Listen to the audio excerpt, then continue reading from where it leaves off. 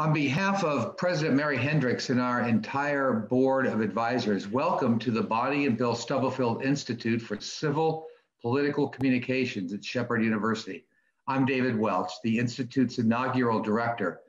The purpose of the Stubblefield Institute is to study and improve the level of political discourse, civility, and civic engagement in today's somewhat divisive nation. Tonight's program, featuring delegates John Doyle and Paul Espinoza, is presented by the Institute's Community Engagement Committee. This important bipartisan committee is chaired by Ross Curtis and consists of leaders in Berkeley and Jefferson counties. We look forward to a lively civil discussion with a focus on the upcoming legislative agenda in Charleston, beginning on February 10th. We are very fortunate tonight to have Matthew Umstead as our moderator. Matthew has worked in journalism for more than 20 years, including news reporting work at the Herald Mail, the Journal, and the Observer Reporter in Washington, Pennsylvania. Matt Umstead began his career in media with the Daily Athenaeum, an independent student-run newspaper at West Virginia University. He went on to work for the online division of USA Today before returning to Morgantown to help launch The Mountaineer, a tabloid-style 10,000 circulation news publication with fellow WVU alum, now social media executive, Kelly Ann Collins. One program about tonight's forum. If you want to ask a question, please submit it to the chat function. Our communications and events manager, Sarah Burke, will select as many questions as possible. Your video and microphones will not be on. This is for obvious security and possible disruptive purposes. Matthew, it's all yours. Thank you for your time, energy, and expertise. Thank you for that kind introduction, David. Tonight, we're joined again by Delegate John Doyle and Delegate Paul Espinoza. Democrat Doyle represents District 67 in the West Virginia House of Delegates. He is in his 25th year in that body. Doyle grew up in Charlestown and holds a bachelor's degree from Shepherd University, where he majored in political science and minored in history. For 10 years, he sold college textbooks for a living and was a realtor with Coldwell Banker and later ERA Realty for 20 years. Doyle is a former president of the Eastern Panhandle Transit Authority and was a board member of what is now the Eastern Panhandle Empowerment Center. He sings Celtic folk songs and was a downhill ski instructor for 25 years. Republican Espinoza represents District 66 in the 100-seat House and serves as House Majority Whip. First elected in 2012, Espinoza serves as House Majority Whip, as I said, and is a member of the Powerful Rules and Finance Committees, among other assignments. A public affairs manager, Espinoza is a past president of the Jefferson County Chamber of Commerce, the Jefferson County Parks and Recreation Commission, and the Rotary Club of Charlestown. Born in Ransom, West Virginia, Espinoza is also a past board member of the United Way of the Eastern Panhandle and previously served as a member of the Jefferson County Development Authority. Espinoza also is a 1984 graduate of West Virginia Wesleyan College. Good evening, gentlemen. Good evening, Matt. Good to be with you. Good to be with you all. And welcome everybody who is attending, who has joined us for this event tonight. I appreciate your interest and your questions. First, an opening question for you all, for you both, and a little bit of an introduction, just to remind everyone where the lay of the land is politically in Charleston, heading into the first session of the 85th Legislature. Republicans now hold 77 of the 100 seats in the House of Delegates and 23 of the 34 seats in the state Senate. What is the effect of the GOP having an arguable supermajority? And from the Democratic perspective, how do Democrats navigate the circumstances of being vastly outnumbered? Delegate Espinoza, feel free to go first, please. Well, thank you, Matt, and good evening, Delegate Doyle. Good to be with you as well. I do want to start out at the outset thanking the Community Engagement Committee for hosting this evening's forum and looking forward to a productive dialogue this evening. As far as having supermajorities, and this is probably the first time that we've had supermajorities since decades, probably 8 or 9 decades, I think. Delegate Doyle, I know you've spoken about that before, so you might have a little more precise answer as far as how long it's been since we've had supermajorities. But I'd say probably put simply, Matt, it really provides us an opportunity to think big by having supermajorities. Passing resolutions, for example, considering constitutional amendments, which are some issues that we have looked at previously, but those do require 2/3 votes, affirmative votes in both chambers, both the House and the Senate, in order to put those type of questions before the voters. Happy to talk about some of those during the course of the evening. But by having 77 seats in the House and 23 seats in the Senate, it does provide the necessary margins in order to be able to take up some of those type of items. So I'd say in a nutshell, Matt, it just really allows us to really think big. Now, certainly welcome the opportunity to continue to work with our colleagues across the aisle. I think I can speak on behalf of our Speaker, House Speaker Roger Hanshaw, and our Majority Leader Amy Summers in saying that, if we're looking for good ideas for West Virginia, regardless of where they come from. And so certainly we'll continue our efforts to reach across the aisle. If there are good ideas, we'll certainly be happy to consider those. But it does give us the majorities, the governing majorities, in order to really take up some comprehensive, wide-ranging reform. Delegate Doyle, you were part of a very large majority of Democrats at one time, were you not? And this is a little bit of a flip of the coin in this situation for you now. It is, Matthew, and okay. Pardon me. A message appeared on the screen which distracted me. I apologize. And Paul, hi. How are you? I'm glad to be on with you. I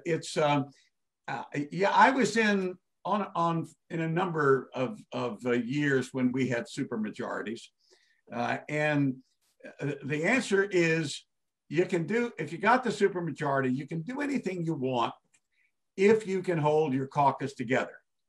Now, that's not always the easiest thing in the world to do, because the bigger the caucus gets, the more opinions there are in it, and the more difficult it is to keep everybody behind a particular opinion. So there were times when we needed Republican support to get things through.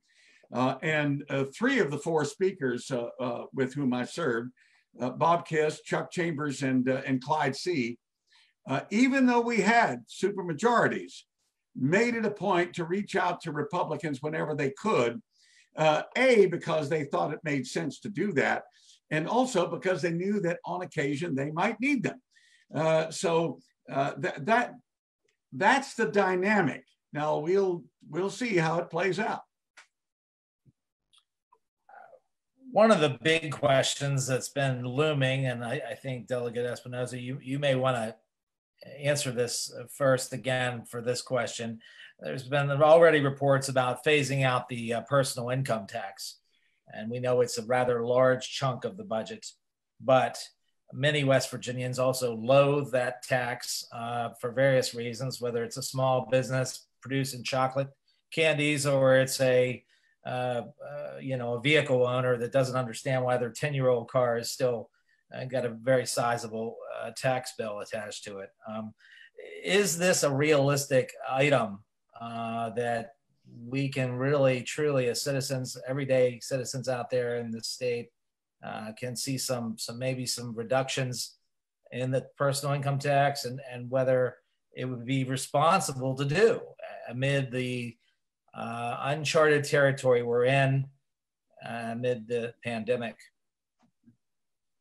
Well, Matt, I could tell you that we are looking at it very, very seriously, and certainly am pleased that Governor Justice has expressed on a number of occasions, I think just really within the last week, once again expressed his support for taking action to eventually transition away from the personal income tax, or at the very least, to reduce that.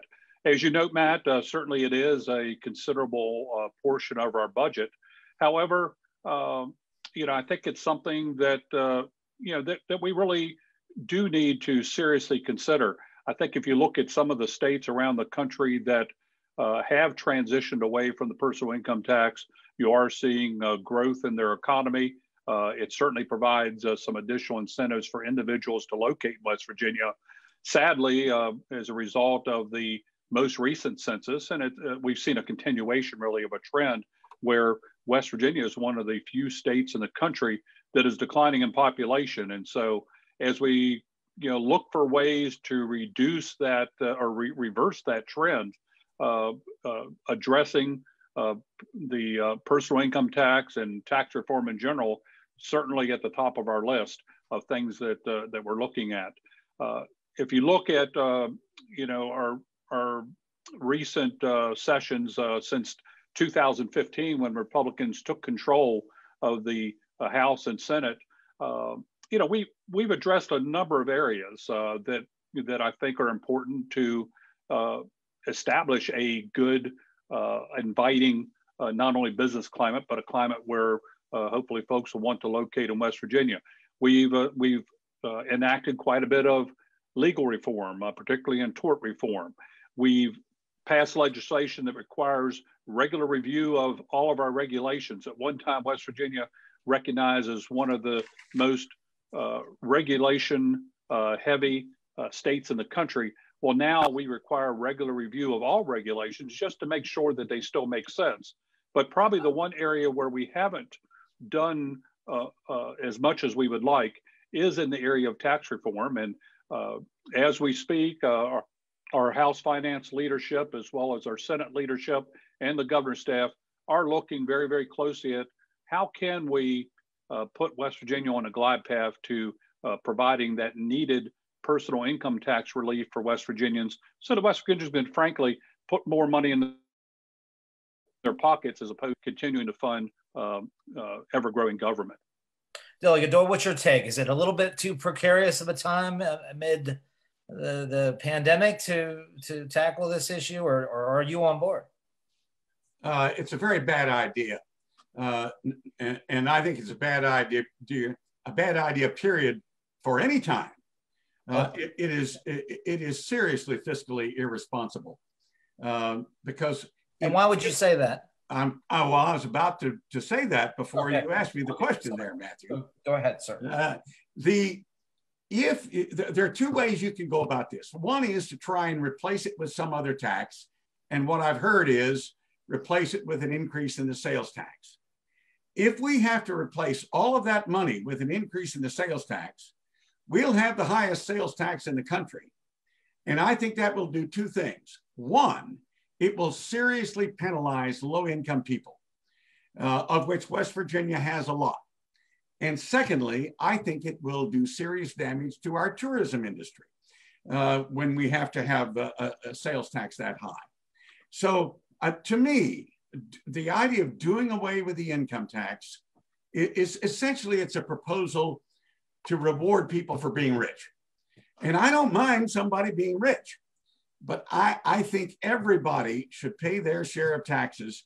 And if you rely heavily on the sales tax, it's the most regressive tax you can come up with. And incidentally, Matthew, you used an example which I think was not appropriate for the income tax.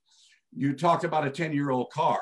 That really doesn't affect the income tax. I am in favor of doing away with the car tax.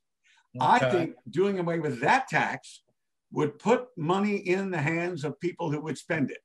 People who are primarily West Virginians, primarily low-income people.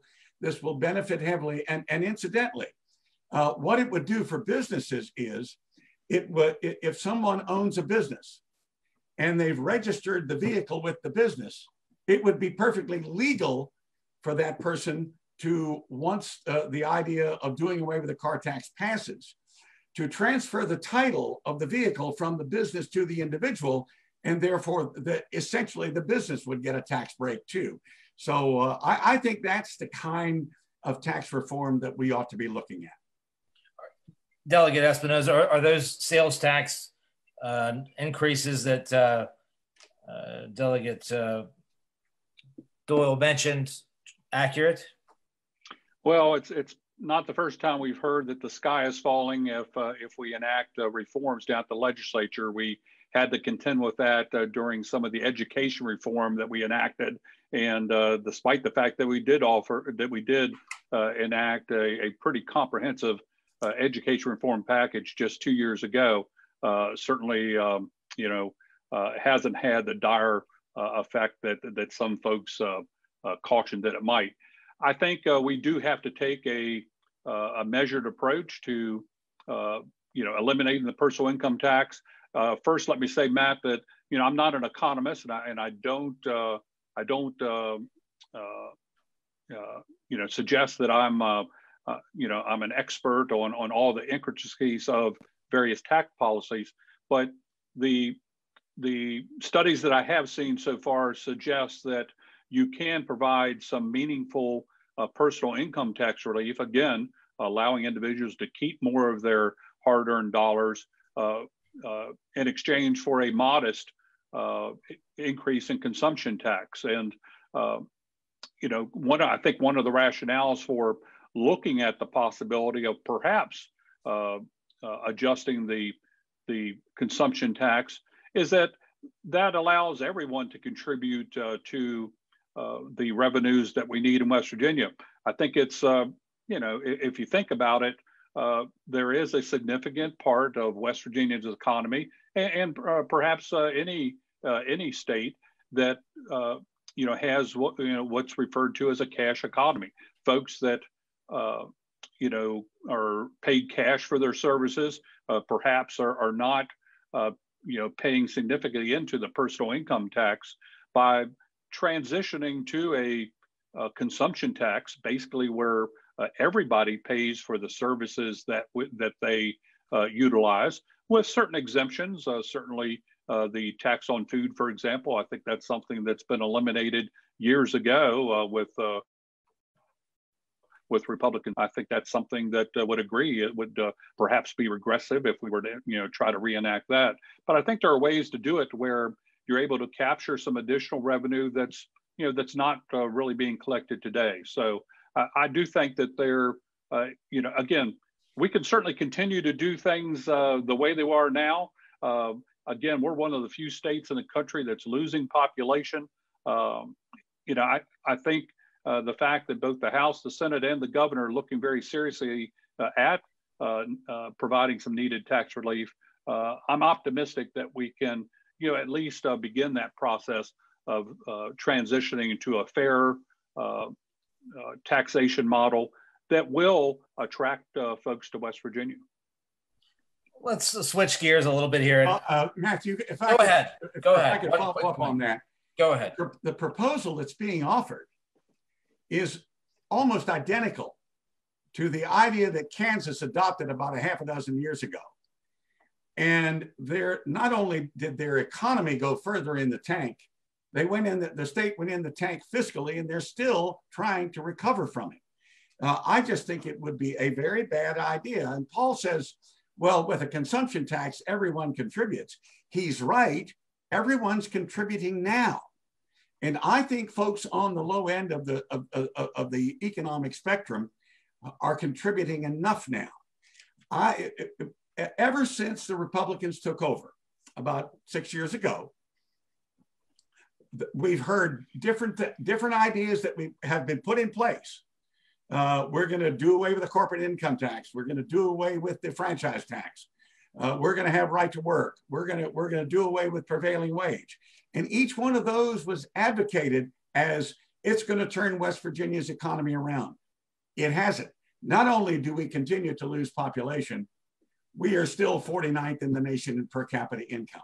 So what is your suggestions for reversing that tide of population decline, which has continued to bleed out the rest of the state, albeit not here in the Eastern Panhandle, but still weighs on our abilities to respond to growth with limited state funding. What are your tax ideas to try to reverse this population decline? Senate President Blair has this goal of increasing the state's population by 400,000 people over the next 10 years, apparently, according to a published report here. What are your ideas, Delegate Doyle? Well, as I mentioned, one, and that is to do away with the car tax. Okay. I think that is the one tax change we could make that would get us more bang for the buck than any other one that has been proposed. But let me add on to that. The real issue is not taxes. Most people do not move someplace or another because of the tax structure. Jobs are created where you have an educated workforce. And that is where we have fallen down in West Virginia. We simply do not put enough money into K-12 education and into higher education. Until we do that, we're going to continue to bounce around the bottom of the economy. Well, let's go there for a second. Education reform, as you noticed, last session was pretty, there was a lot of discussion about charter schools. Obviously, Delegate Espinoza, that's probably going to maybe resurface again this session. I don't know, but I don't know what the majority's platform is entirely, but on that topic. But what can we do to change our education system, Delegate Doyle? You've been around the block for 25 years. You've obviously are very familiar with Shepherd, the local university there. I mean, enrollments have dropped again at Shepherd University. Enrollments have dropped everywhere and school districts across the state because the population is declining. What do we need to do to make our education system stronger? I don't know. What are your solutions for that? I mean, we can't just keep throwing money at the problem. Well, but we haven't done that. We have the lowest paid teachers in the country, almost. And that just simply, and as long as we have that, we're not going to be able to keep enough quality teachers in the classroom, particularly the veteran ones. We have a decent starting salary, and we are able to keep every year enough of a pipeline of good young teachers coming in, but they don't stay very long. But how do we convince the unions then to allow school boards to reward the excellent teachers with higher pay? I don't think the unions are the problem. Certainly the AFT is not the problem. The AFT has come out and has said that they're okay with locality pay. Are they? Yes. Oh, yes, they have. I've had many conversations with them. It's not the unions that are the problem. It's this belief that if you let areas like the Eastern Panhandle and Monongalia County and the Northern Panhandle have salaries high enough to keep people from leaving, that somehow it hurts people in the coal fields. It doesn't, but it's kind of like, it's a mindset that needs to be broken through. And I've been trying for 20 years to break through it. And I do it with one conversation after another. We're just going to have to keep doing that. But let me add to this. Before we do that now, we're going to have one more round of major pay raises across the board. It needs to be about 10% across the board. Because remember, the last time we gave them a big pay raise, we actually dropped one notch because all of the other bottom feeders saw what West Virginia was doing and passed bigger increases than we did. That is the problem, Matt. Delegate Espinoza, what's your take? Do we need to give an across the board 10% raise, or do you want to take on the union response that he offered first? Which one do you want to take on? Go ahead. Well, first, I'm glad to hear that John acknowledged the fact that we did pass a significant pay raise. As a matter of fact, we did pass the 2 largest pay raises in state history without raising taxes. I think I look back to my time in the legislature since 2013, would often see under Democratic leadership, would either, see a 1 or maybe a 2% pay raise, several years, no pay raise at all. But again, we did offer some significant pay raises. Let me say this, Matt. I mean, I certainly applaud all those associated with our public school systems who are striving to educate our children under extremely challenging conditions. But, I do think that certainly parents and students want to see some results of some of the additional investments we've made. If you look back to the comprehensive education reform legislation we passed 2 years ago, we provided an additional $130 million of additional funding for public education in West Virginia. Now, one of the flexibilities we provided in that comprehensive education reform was flexibility for our local school districts to be able to offer differential pay to help fill hard to fill positions. We often hear about the difficulty our school districts are having attracting and retaining quality math teachers, science teachers. Well, again, the legislation that we enacted just 2 years ago provided just that flexibility so that districts can, in fact, provide differential pay to help fill those hard to fill positions, and also provided some additional funding, a portion of it in block grants, so that districts could utilize those dollars to assist in those areas. Does Delegate Doyle, though, have a point? Does he have a point by saying that we need to give another across the board 10% raise to teachers to remain competitive in the current environment? Well, I absolutely support continuing to try to enhance our teacher pay, because we see what's around us in Northern Virginia, Maryland, and Pennsylvania. We know that our teachers can go just across the border. So I certainly support continuing to offer or doing our best to provide additional pay. But what I was about to point out, Matt, was that we provided flexibility for our school districts to help fill those positions. I recently reached out to the Department of Education to ask how many school districts have taken advantage of that flexibility we provided 2 years ago. And the answer, unfortunately, is that none of them have taken advantage of that flexibility. So why is that? Well, I think it's certainly frustrating that we provide the flexibility. I think sometimes there's a reluctance to step away from the one-size-fits-all pay approach. I know the teachers associations and the school service personnel often that existed providing pay differential. Again, we made the tough vote 2 years ago to provide that flexibility, but again, our school districts simply have not utilized that flexibility. So again, while certainly as we continue to grow our economy, and again, despite the pandemic, we are seeing good signs in the economy, that obviously is important. If we are to provide additional pay raises for our teachers and other state employees, we have to grow our economy, and that's why we're so focused on implementing legislation that will do just that, so that we have the resources to provide better salaries, more competitive salaries for our teachers and school service personnel.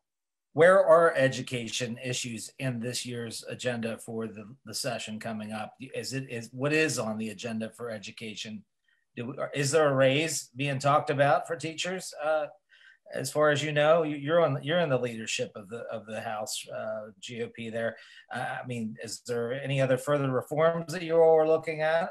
To kind of weed out bad teachers, or address some of the regulations that are kind of holding school districts back at times?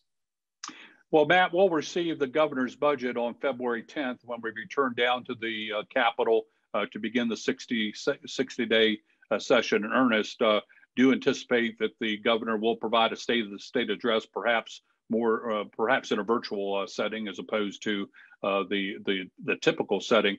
But that's when we'll see, what the governor's budget proposal is, and whether he has, provided for an employee pay raise. Again, while we're certainly pleased that the impact of the pandemic has not been as severe as we had hoped, whether or not we'll be able to provide a pay raise in the budget, again, remains to be seen.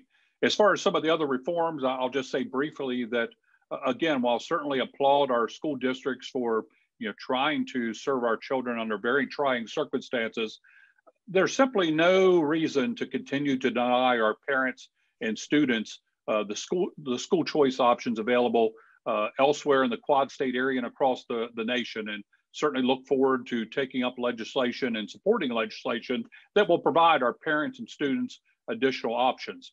I think another area that we'll continue to look at in an area where I've certainly been able to play a leadership role in recent years is providing greater autonomy for our higher education institutions and providing more equitable funding for both Blue Ridge and Shepherd University that historically have been among the lowest funded institutions on a per capita basis compared to their peers. So I think those are some of the things in the higher education area that we'll certainly continue to work on, trying to close that gap between how Blue Ridge and Shepherd are funded and some of their peer institutions across the state. Delegate Doyle, what is your party's take on education coming into this session? Are you all going to push for that raise that you talked about for teachers, or what are you hearing among your fellow Democrats as far as education issues go? Well, I certainly hope so. I've had a number of discussions with my fellow Democrats, and a whole lot of people seem on board with the idea. We'll see when we get there. A couple of points I want to make on what Paul has said. First of all, Paul is right. 2 years ago, we did pass actually a version of locality pay. It's not a lot, but it's a start. We broke the ice with it, and he had a lot to do with it, and I commend him for it. Secondly, when he talked about the two largest teacher pay raises, that is true technically, but not really. It's true only in terms of hard dollars. It doesn't match the raises that were given when Gaston Caperton was governor after the first teacher strike. In terms of constant dollars, it was much, much more money then, and certainly in terms of the percentage of increase. We went from pretty much near the bottom back then. After a 3-year program, we got up to almost the national average in terms of teacher salaries. So I think we need to aim for that again. One other point, and about higher ed, Matthew, you mentioned Shepherd losing enrollment. This is happening with 4-year institutions around the country.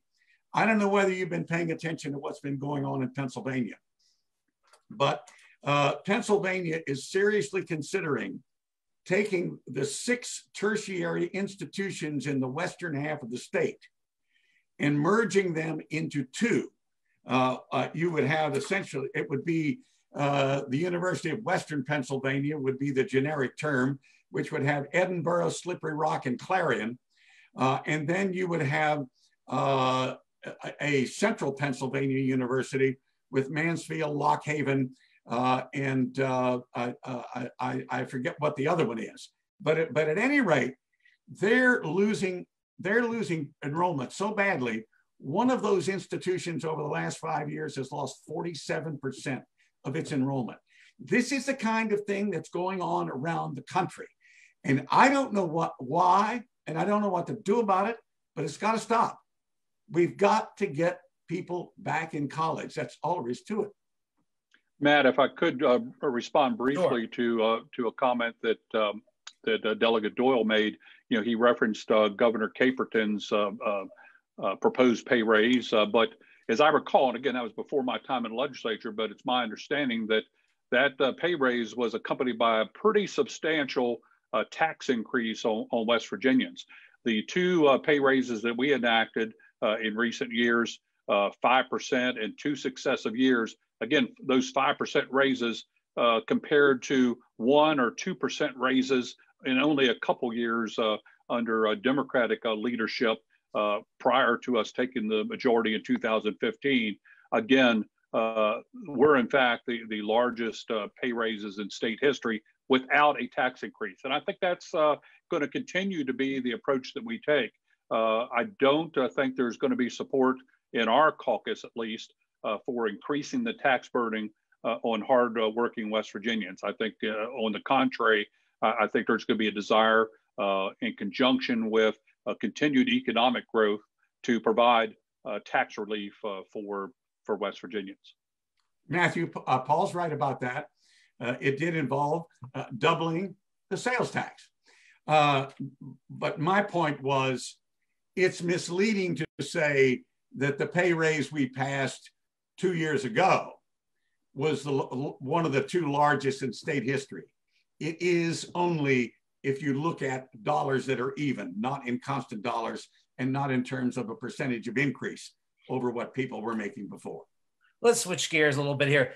Regarding the COVID pandemic and the governor's handling of the matter under the guise of executive orders, do you anticipate some bipartisanship in taking a look at the governor's authority in that regard and possibly kind of trying to rein in his power there? Or are you all generally satisfied with his handling of the maps and the various closures of businesses and keeping young children home from school, even though the studies and the research apparently are showing that they're the least at risk? What's your take on that, Delegate Espinosa? Well, I think all in all, I think the governor, has, managed the pandemic, in a reasonably good way. However, I do believe that there will be bipartisan support. At least there will be strong support in the Republican caucus for re-examining, some of the authorities the governor has. I think one of the things that we want to be very careful as we look at perhaps, revisiting some of those authorities under states of emergency is that we don't want to tie the hands of a governor. When you really look at it, in most cases, the types of states of emergency that West Virginia has experienced and is likely to continue to experience are natural disasters where you have flooding, in areas of West Virginia. And again, the last thing we want to do is to delay the governor in responding to those type of things. However, do anticipate that there's going to be legislation that will be introduced that will, specify, the timeframes for states of emergency, the points at which the legislature would be required to call in to, provide, advice and consent for expenditures. So do anticipate that will be the case. Matt, I think another area that I'm really excited about is really trying to address some of the flexibilities that the governor has offered through executive orders. For example, in the area of telehealth, through executive order, the governor has provided flexibilities in that area and in a host of other areas, a number of them in the hospitality areas dealing with alcohol, for example.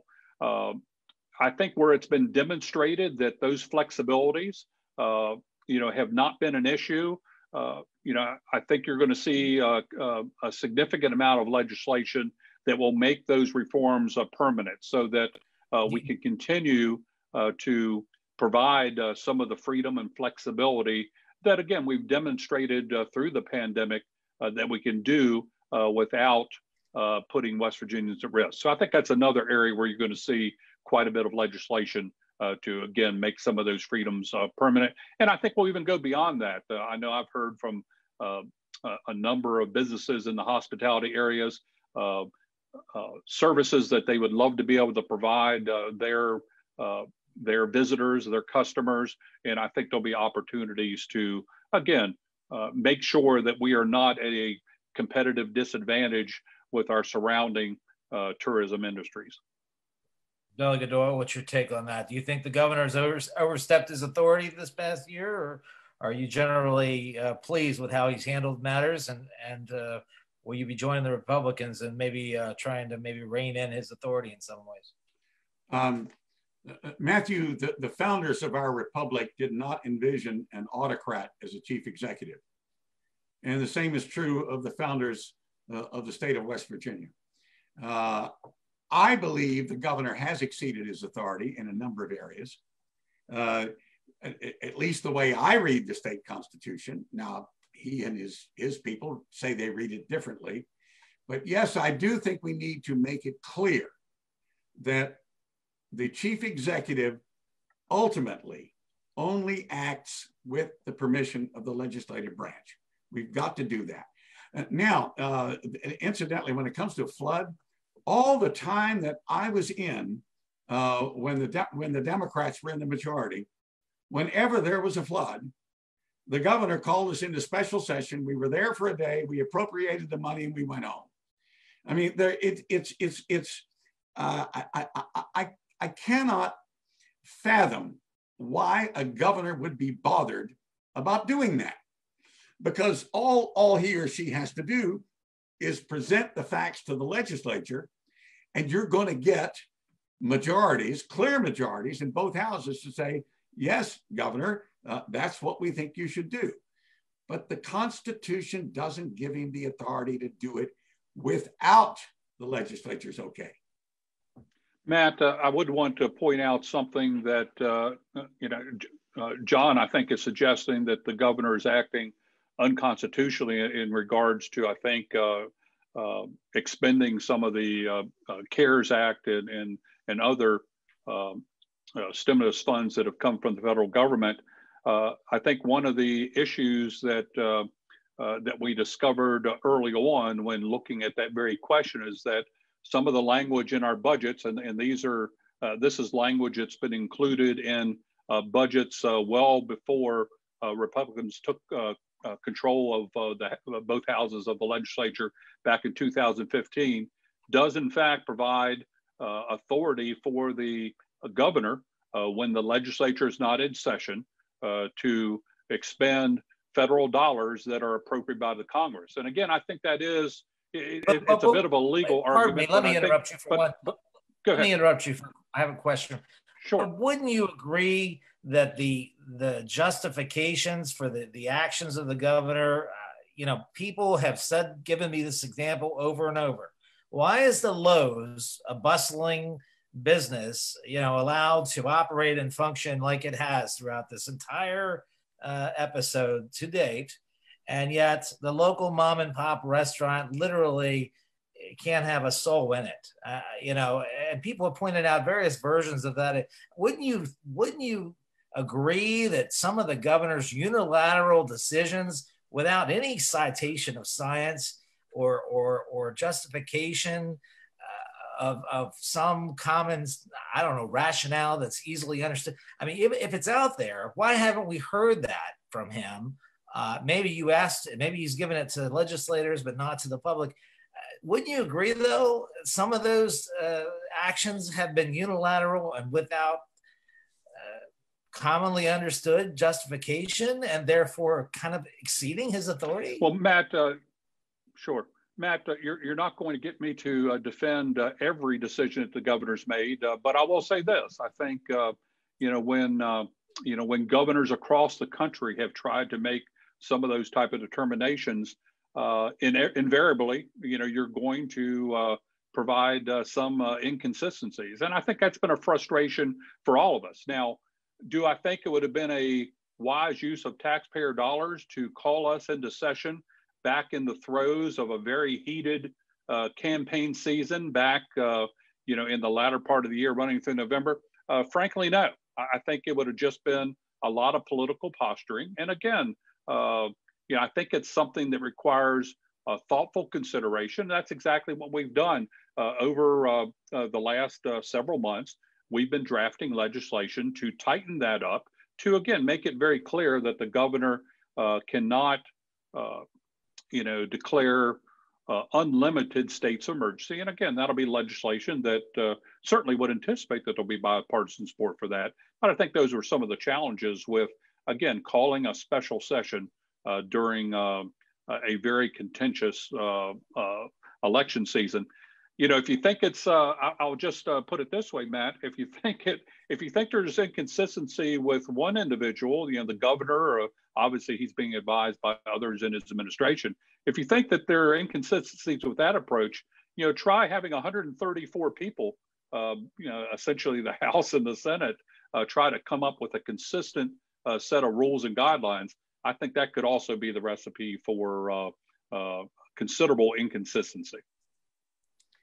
Perhaps it would not have been a wise use of money, but it's a requirement of the Constitution. The Constitution gives the legislature sole responsibility to appropriate money. The governor cannot do it on his own. That is not a function assigned to the executive branch. Now, when I was in the phrase that's in that is in the budget bill every year, I agree with Paul. That's been in every year. It was in the 12 years I was vice chair of the finance committee. It was in every time. But all of us understood that it meant specific expenditures. If there was a flood and there was FEMA money that came in that needed to flow through, the governor had the authority to allow that to flow through. But even then, they would call us in later. And if any state money had to be expended to match it, we would then vote to reappropriate the money, to put more money back in wherever the emergency money came from. In terms of the special session, a one-day special session doesn't cost all that much money, maybe about $25,000 of taxpayers' expense. I think the choice between spending that and violating the Constitution is clear. I think you have to go by the Constitution. John, you really think we would have agreed in one day back in October on a course of action? I mean, again, I think there was general agreement among, I think, most legislators that we did need to revisit the authorities of the governor. But I think to suggest that we could have very quickly coalesced behind a solution, again, right in the middle of a very contentious election, I think is overstating the likelihood that that could have happened. Gentlemen, I appreciate your very enthusiastic responses to that issue. In light of the time, let's move on to the next topic regarding and what really I think a lot of people care about and believe in as far as what will be critical to the future economy. And I know, Delegate Doyle, you mentioned, the importance of education and getting that right in West Virginia and getting our teachers paid more money. But what about broadband? And it comes up and it seems like it's a broken record in West Virginia. Are we going to see real initiatives that bring broadband to West Virginia at large? Even here in Berkeley County, there are dead spots, and Jefferson County, I'm sure there are as well. In fact, I know there are. Are we going to see a real broadband advancement this year and this session coming up? Can anybody make a commitment that we're going to see something in that area? Well, I certainly hope so, Matthew. But what should we do? Well, we need to appropriate money. And I don't know that we're going to have enough money to do it. Without the federal government, it may not happen. If this were 1932 and Franklin D. Roosevelt had gotten elected president, there would be a program like REA, the Rural Electrification Administration, which used the resources of federal government, state governments, local governments, and the private sector to get electricity to everybody. I think we need that kind of program nationally. You're saying that broadband should be a public utility? Is that what you're saying? Yes, absolutely, it should be. And what do you say about that, Delegate Doyle? Do you think it should be a public utility or no? No, I said it should be. And what I wanted to, what I was trying to finish with is, I was very disturbed by the decision yesterday of the Public Service Commission, or the day before, whichever day it was, to agree to the tiny amount of money that Frontier is willing to put forth to make itself right. It should be spending a whole lot more money than the Public Service Commission is asking them to spend. Delegate Doyle, should it be a public utility? I said yes. No, I'm sorry, Matt, Delegate Espinosa. Sorry, I apologize. I thought you were asking me. Well, first, I think I'm always a little nervous when folks suggest a greater role for the government in actually, carrying out services. I think, unfortunately, we see some of the inefficiencies now in a number of areas of state government. And for, the government to really, get in as a competitor to the private sector, I think that's always concerning. And I think it, unfortunately, I think it would quite possibly have the result of discouraging significant investment in West Virginia. And I'm not just talking about the major incumbent carrier in West Virginia. I'm talking about, a half a dozen or more other broadband providers that are making significant investments in broadband. And again, always have some concern with the government, getting in to direct competition with the private sector. Now, a couple of things, Matt, if you'll provide me just a little leeway here. Sure. I first want to point out that there's probably been at least a half a dozen pieces of legislation that we have enacted in recent sessions to provide additional flexibility for broadband providers to compete. For example, providing additional flexibility for wireless companies to locate their facilities on telephone poles, for example. One of the things we heard from some of the wireless companies who wanted to provide wireless solutions in some of the more urban areas like Charleston, for example, indicated that they were running into challenges getting permission from the incumbent owners of those structures in order to place their equipment on those poles. Well, we passed legislation to provide flexibility there. We provided additional flexibility for cities and counties to establish co-ops. If they do, in fact, want to get into a co-op type business so that they can provide the services, there is flexibility to do that. But as Delegate Doyle pointed out, he is absolutely right. It's going to take substantial investment in order to provide enhanced broadband, and was very pleased and certainly want to compliment both of our U.S. senators, Senator Capito, who of course has really championed her Capito Connect program, and Senator Manchin, who has also worked very closely with the FCC in helping to ensure that West Virginia will be provided a substantial amount of money in this next round of rural broadband enhancement grants. And I don't know the exact number off the top of my head, Matt, but I believe it's somewhere in the range of $400 or $500 million that I believe West Virginia will receive through that program. And again, through other private investment, I do believe that it has the potential of providing certainly enhanced broadband.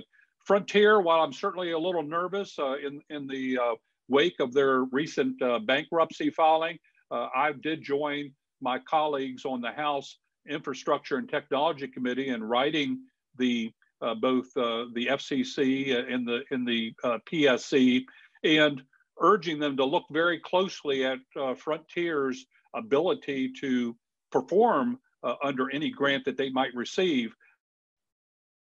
But does appear to be the potential, based on at least what Frontier has committed to, providing gig service, and I think 170,000 locations around West Virginia. It does appear to be the possibility, the probability that we will see significantly enhanced broadband around the state. So given the demand, the sheer amount of money needed for this broadband initiative to really be comprehensive and across the state, how can we afford to begin phasing out income tax?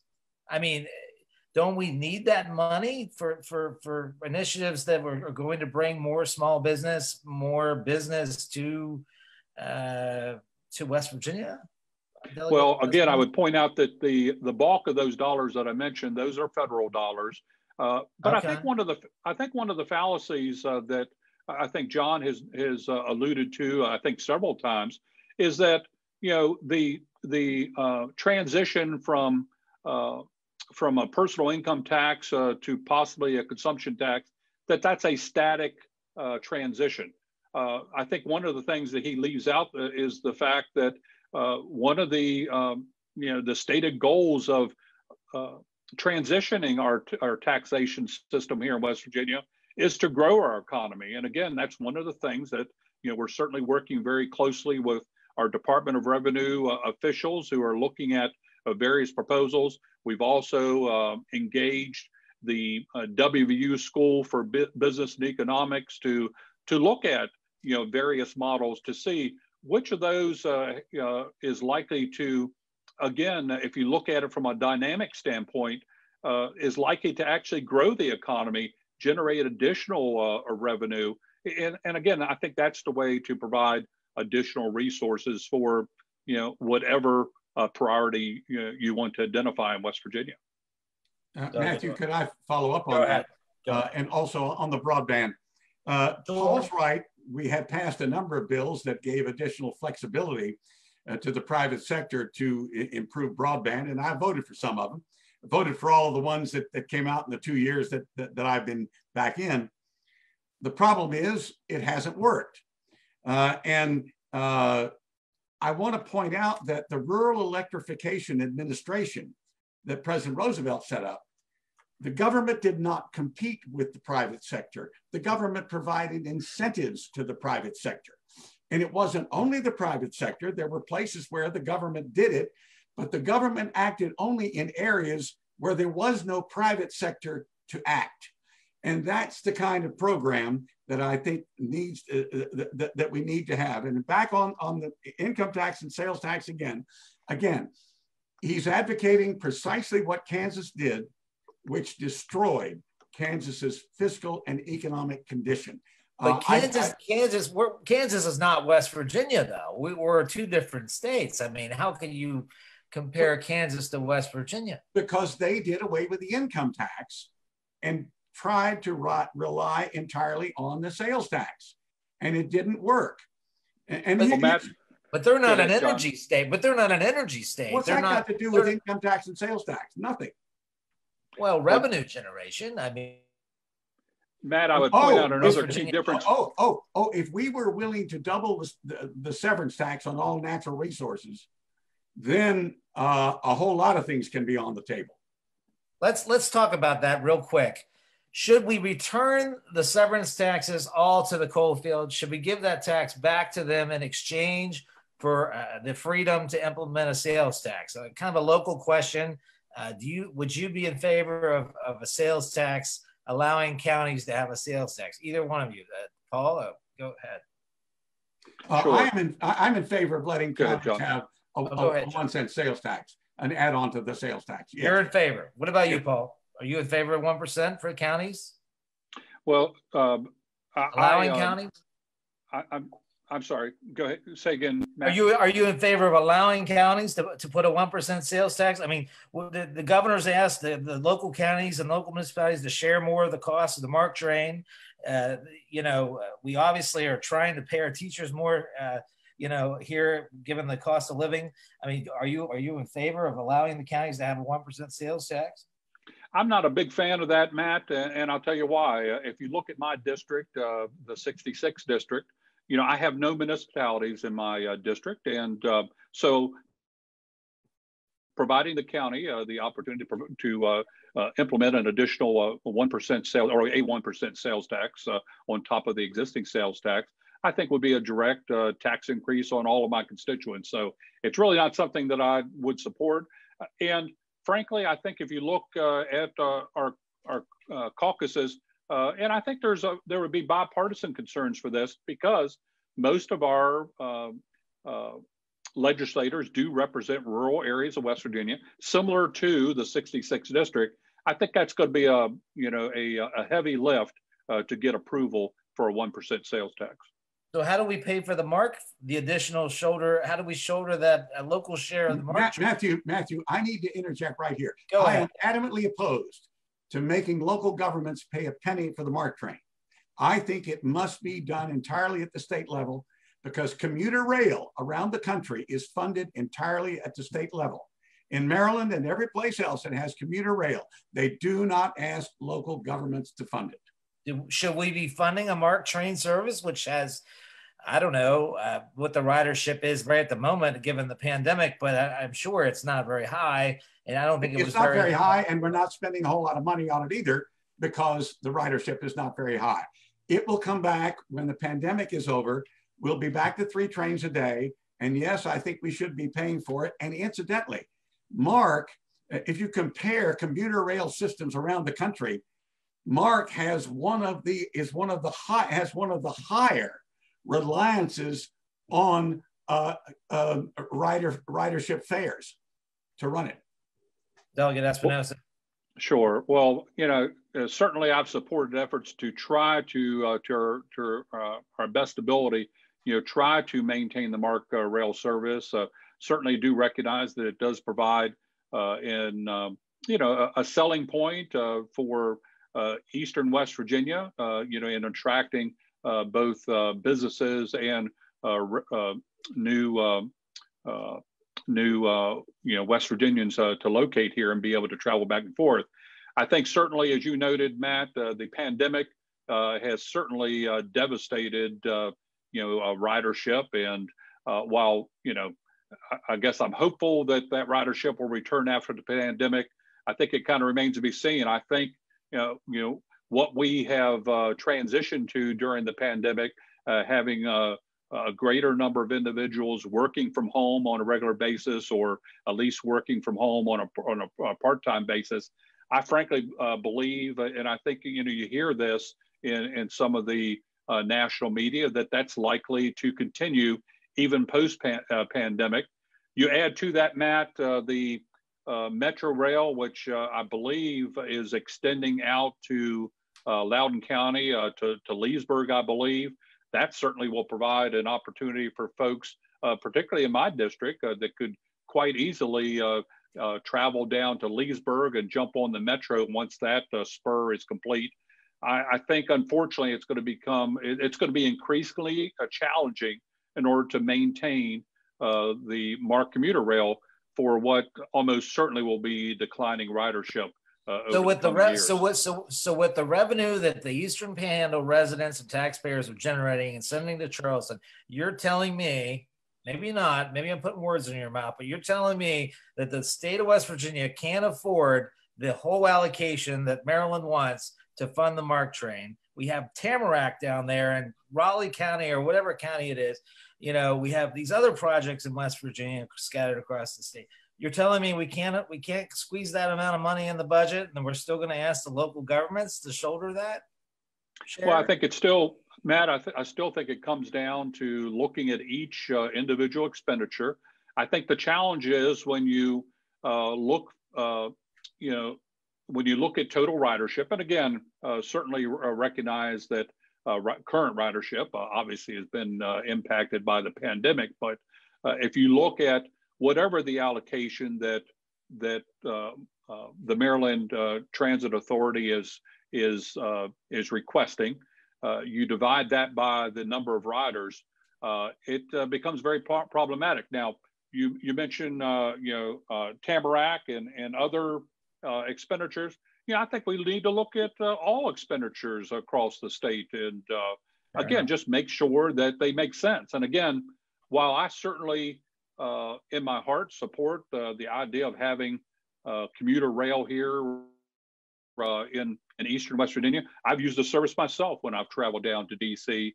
Again, if the ridership is not there, and I think some of the factors that I mentioned are likely to continue to cause ridership to decline, at some point, certainly it becomes very, very difficult to justify a multi-million-dollar expenditure, for a relatively few number of commuters from Eastern West Virginia. Matthew, if I could piggyback on that, Paul is right that there's a very good chance that patterns will change as a result of the pandemic, and some of the riders, maybe even many of the riders, will work from home more than they used to. I acknowledge that, but by the same token, we're going to continue to have people move here who want to ride the train. So I think they're going to balance each other out. If you'd asked me a year ago, I would have said 5 years from now, we'd have maybe 20-25% more riders than we have now. Now we'll probably have 5 years from now about the same number of riders that we had a year ago. So he is right about that.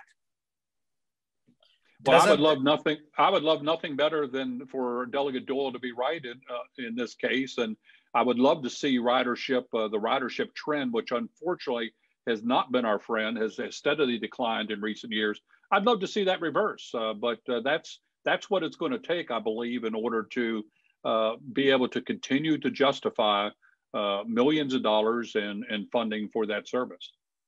And don't you believe, though, that the work from home economy depends on good, obviously quality access to broadband, high-speed internet? And Absolutely. Doesn't that elevate the importance of that issue for this coming session? I mean, is that the top issue heading into this session, or what is the top issue in your view, Delegate Espinosa? Well, I'd say there's probably a dozen or 15, key piece of legislation, and certainly broadband legislation is going to be at or near the top of that list. And I've been very pleased that newly elected President of the Senate, Craig Blair, who of course represents the Eastern Panhandle. He's been a very strong advocate for broadband and is committed to doing everything that we can to ensure that we do incent deployment of fiber optic cable throughout West Virginia so that we can provide better services for West Virginians who I think more than ever are depending on quality broadband in order to work from home and in many cases, obviously currently studying from home. Delegate Doyle, should broadband be the top issue going into this session or not? Well, certainly one of them. I think education should be equal to it. Okay. But I'd put those two right at the top. And who knows, Matthew, you might bring up another one that I would say, oh yeah, that ought to be there too.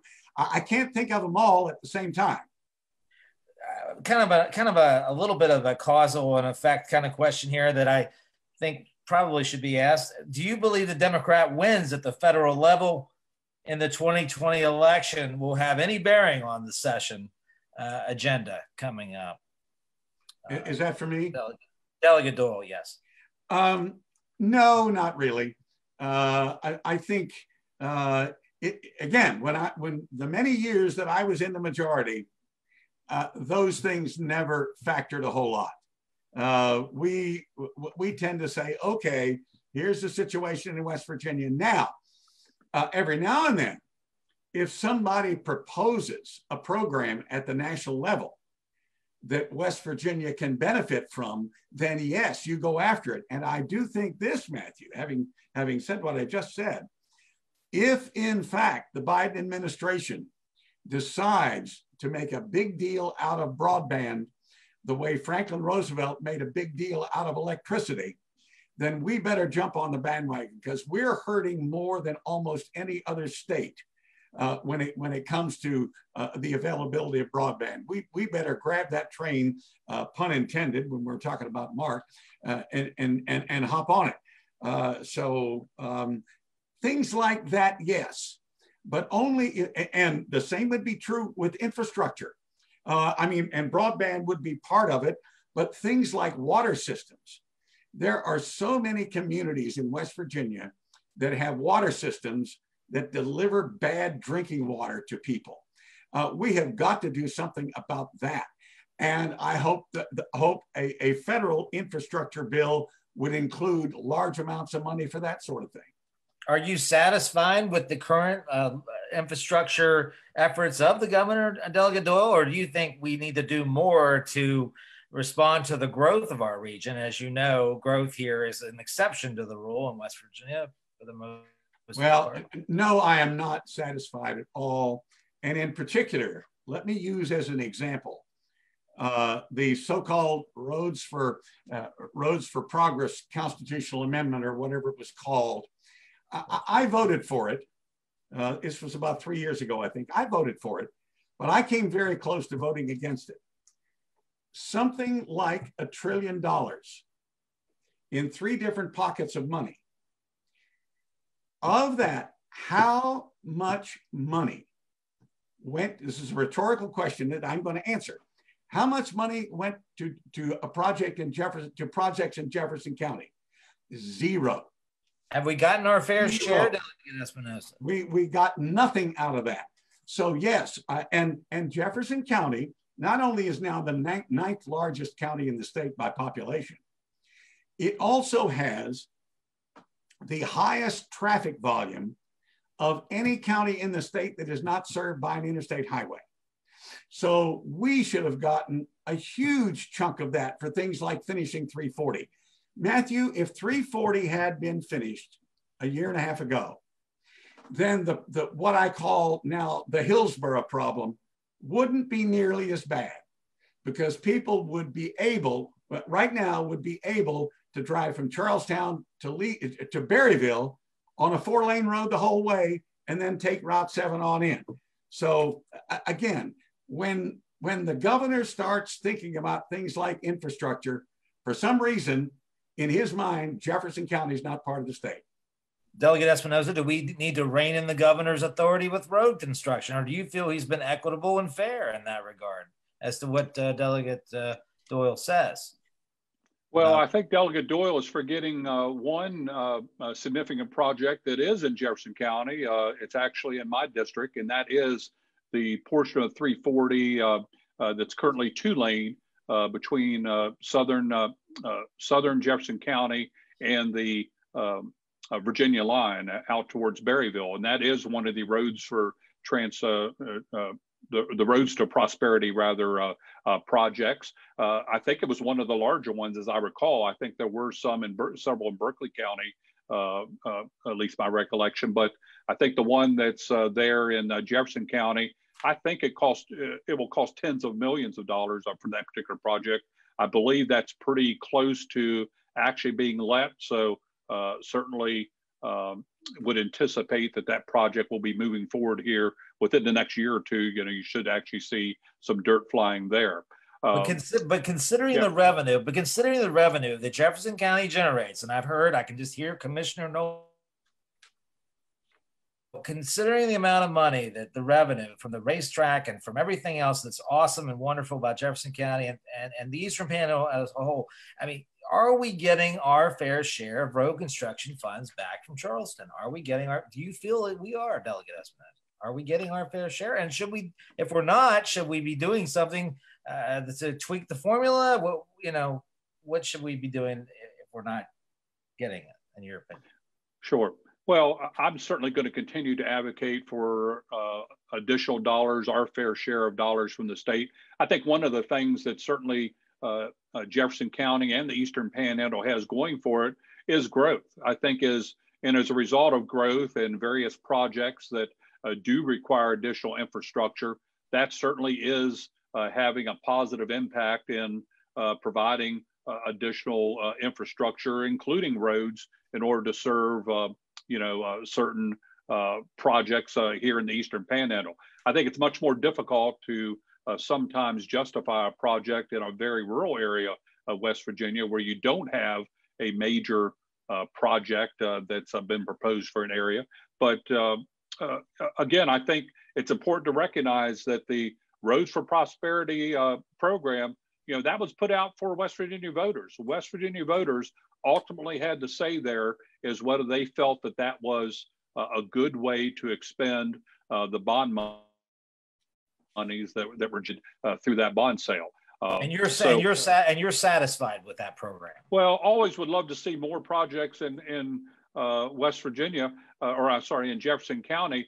I would say that in addition to some of the big projects like the 340 South project that I mentioned, I am aware, I receive regular updates from the Department of Highways regarding other projects, maintenance type projects, widening of various roads. So, I think the Department of Highways, is trying to do their best to ensure that each transportation district around West Virginia does get some of their significant needs addressed. Would I love to see more? Absolutely. But again, it's certainly a challenge when you have the number of road miles throughout West Virginia. You have the number of orphan roads, similar to some of the ones that I have in my district up in the Shenandoah area that obviously are a challenge, continue to be a challenge.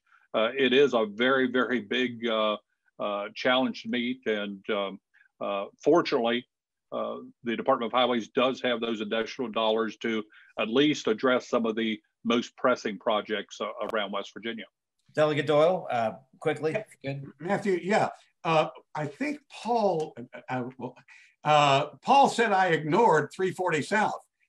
right after I had specifically pointed that out as an example of a road that was ignored by the bond. I remember when the bond came out and the governor identified the projects. And I asked the Division of Highways, why is 340 from south of Charlestown to the Virginia line toward Berryville, why is that not an identified project? And the answer was, well, it doesn't need to be, but if you pass this bond issue, it will move the schedule of that road from being 5 years away to 3 years away. But it was not identified as a project in that bond issue.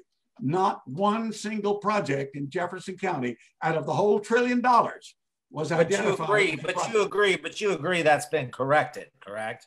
No, it has not been corrected. They're spending it, unless a change was made. But when you pass a bond issue and you say, these are the projects, those are the projects the money has to be spent on. Now, we still have the regular federal money coming in. And because some of those projects had been, had first year, second year, third year priorities, then went over to the bond issue, that did in fact move 340 a couple of years ahead of schedule. But my point is, had 340 been identified as a project for the bond issue, it would be under construction now, maybe even finished. Well, I've been advised by the Secretary of Transportation, Byrd White, that project is in fact funded. Not sure precisely what bucket it's coming out of, but I think that's somewhat irrelevant. The fact is that it is funded and will be let relatively soon, so that construction of that project can proceed. My point is, Paul, it should have been sooner. Well, I guess everything, you think everything should be sooner, and I don't think everything sooner as well, but I do think that should have been sooner. Yeah. I want to give each of you, and kind of closing here, a couple minutes to talk about your priorities, what you really are looking forward to tackling in this upcoming session. I know we didn't talk about all the topics. If you want to touch on something we haven't touched on, a particular proposal you might have introduced in the past, you want to, you give it another go this session. As we know, sometimes it takes 3, 4, or 5 sessions to get something through. Feel free, starting with Delegate Doyle, just list off a couple things, 2 or 3 items that you really see as some topic, issues, legislative items you really want to see get at least some attention, if not through the legislature this year. One is an issue called power purchase agreements, which allows people who put solar panels on their home to basically sell some of the power from that to the power company. And the net effect is to lower their electric bill. A bill like that was introduced in the Senate last year by Charlie Trump.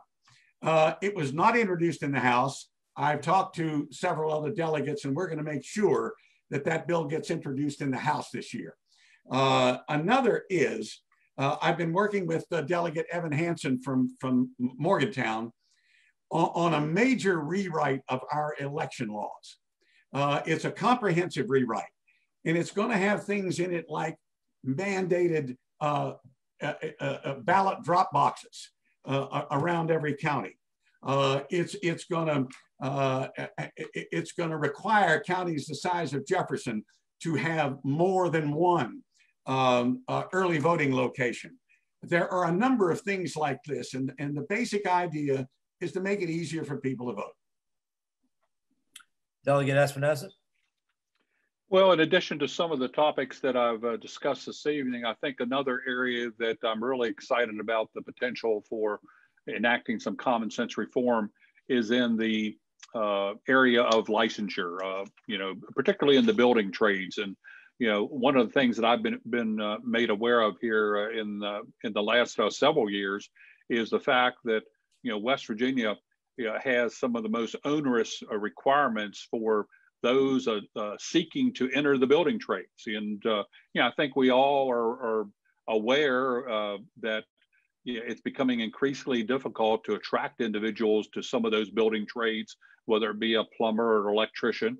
And I think if you look at the requirements for individuals who wish to enter those building trades here in West Virginia compared to our surrounding states and other states around the country, again, they're just nonsensical. And we've had some modest success in recent years in trying to reduce some of those onerous requirements, but I'm optimistic based on the fact that we do now have a supermajority in the House and Senate. We no longer have to rely on our Democratic colleagues who have resisted some of that reform in the past to enact meaningful reform that, again, lowers those barriers to entry so that those individuals that do wish to enter the building trades can do so without having to meet excessive requirements that are much, much greater than any of our surrounding states or states around the country. And again, with being a state that has one of the lowest workforce participation rates in the country, while we have seen some improvement, particularly before the pandemic, in improving our workforce participation rate, we simply can't continue to make it difficult for those individuals that want to enter the workforce to do so. So very anxious to enact some meaningful licensure reform to lower the barrier to entry for those individuals. Gentlemen, I really appreciate your time tonight, and hopefully the audience found what we talked about somewhat meaningful in between my interruptions and abrupt insertions of commentary. That will do it for our forum tonight. On behalf of the Stubblefield Institute for Civil Political Communications and the Civic Engagement Committee, I want to thank obviously both of you, Delegates Doyle and Delegate Espinosa, for a great program. I also want to thank our producer, Sarah Burke, for making it all happen. Thank you all for tuning in, and good night, everyone. Good night. Thank you. Good night.